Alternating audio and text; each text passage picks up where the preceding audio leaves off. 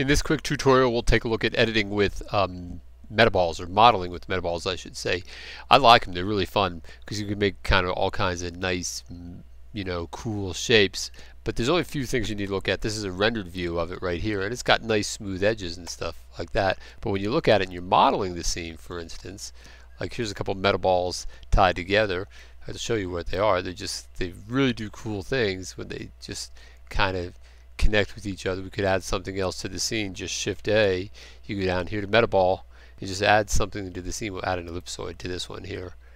Alright. And when you first look at it, they look kind of tacky because they're got these hard edges, but that's, I'm sure, quite the deliberate design by the programmers, so it doesn't tax your system, because then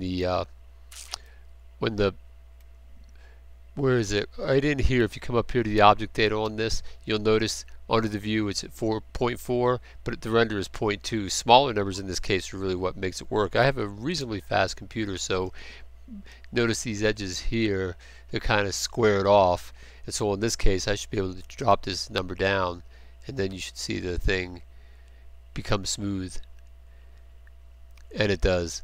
So let's take a look at the render at 0.2 again, like that. How did I get those in the way? Must it change my lighting? Oh, I must be blocking. That one must be blocking the light. We'll move it over here. Let's see.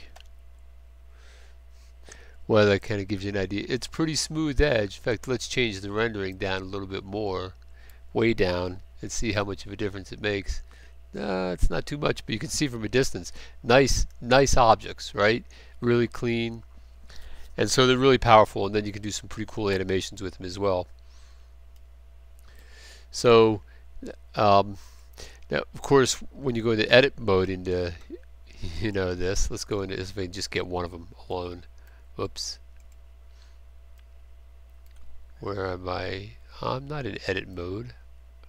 Okay, let's just get that guy by itself out there. Alright, so if I go into edit mode, you notice you don't have the same parameters to deal with. You can't just go grab the objects. In fact, notice your vertex and edge and face selection disappear. So it's a whole different game altogether with them, but they work great for kind of organic shapes, and you can do some pretty cool things with them. And I'd just say experiment, play around if you haven't ever messed with them before, because they certainly suit their purpose for certain applications. Okay, well, that's it for this lesson, and I'll see you in the next video.